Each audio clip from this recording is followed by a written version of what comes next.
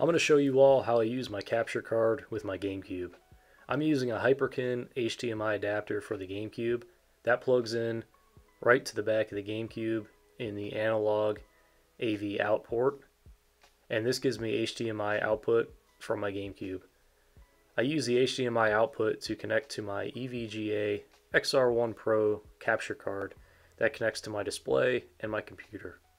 Now I can turn my GameCube on and I can see it appear on my display, and now I can capture the GameCube game. I am using the Samsung Odyssey G9 display, and this supports picture-in-picture mode.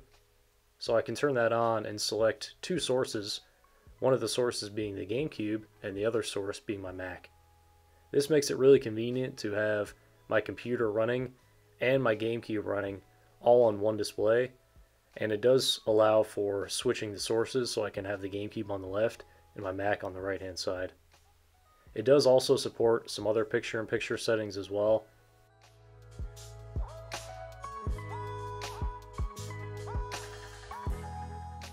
So now we can come inside OBS Studio and go ahead and make a new scene, and I'm going to show you step by step how you can set up capturing your GameCube using your capture card.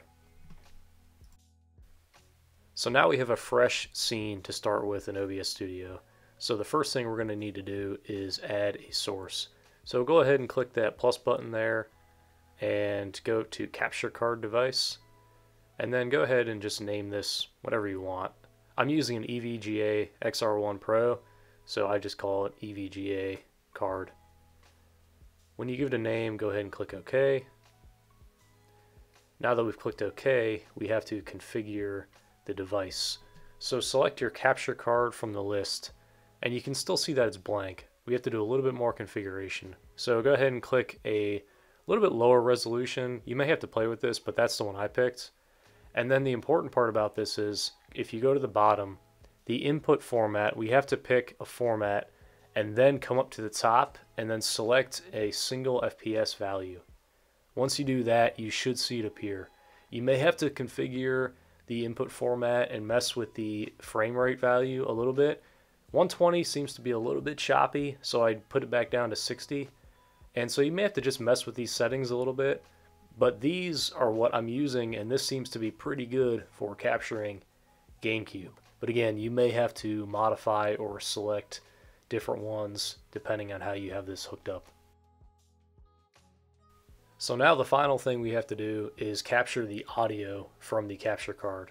So add a new audio input capture source, and then to keep it organized, I just call it GameCube sound, or name it whatever you want. And then click OK. And then all we have to do is select the capture card from the device. So select the same capture card that you're using and then click OK, and you should see the audio start coming through now in the audio mixer. And so this is capturing what's coming through off of your GameCube, and you can turn it up and down if you need to, but this is how I'm capturing both video and audio for my GameCube.